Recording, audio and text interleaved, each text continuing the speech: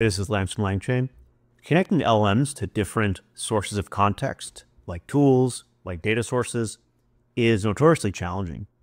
Anthropic's Model Context Protocol is an interesting open source implementation to standardize the way this can be done. Now, we've recently added the ability to take any MCP server, which contains data sources, tool definitions, and connect them as tools to any LangGraph agent. And I want to show an example of that right now. This is a super simple example implementation of an MCP server. So you can see this server, we're just going to call math. We're going to register a few different tools, add, multiply, and that's it. So servers are a really nice way to encapsulate some set of tools with similar functionality and surface them to LLMs using the MCP protocol. Now, to connect that server with a LangGraph agent, all you need to do is a few imports from MCP. I'm going to specify a model, and I'm going to supply some server parameters, and this is just simply pointing to that file, which is in my directory here. I pass those parameters to an MCP client I define here, and all I need to do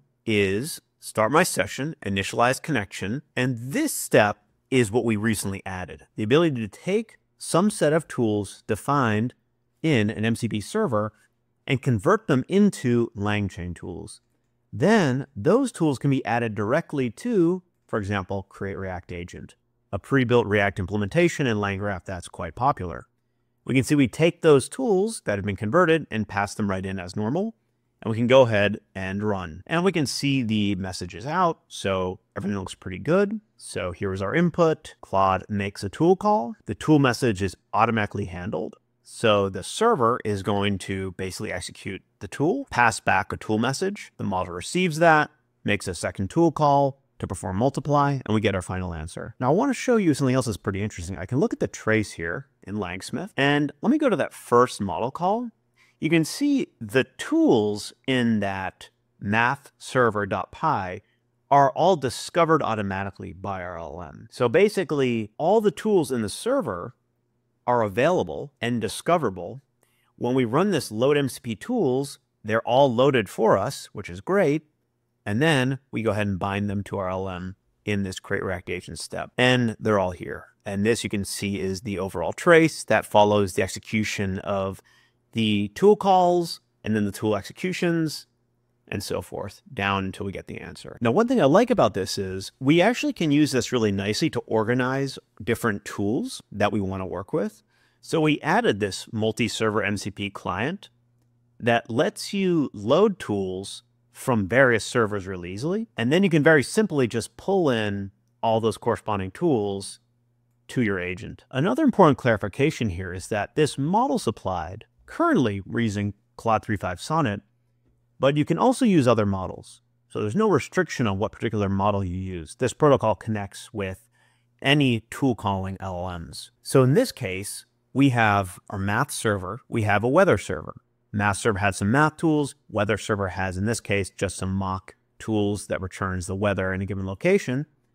But the point is, we can really nicely separate our various tool servers and easily connect to them. So in this case, you can see we connect to two different servers, and there we go.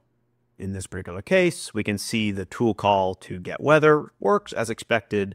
We return the result. And so just to kind of flesh out what's happening under the hood here a bit, you can think about this as laid out in this diagram. So MCP servers provide context tools and prompts to client, and we saw the ability to create a simple math server. We create a simple get weather server, but there's many other servers available, which I'll show you in a minute. And each server can have many different tools kind of topically organized based on that server's role.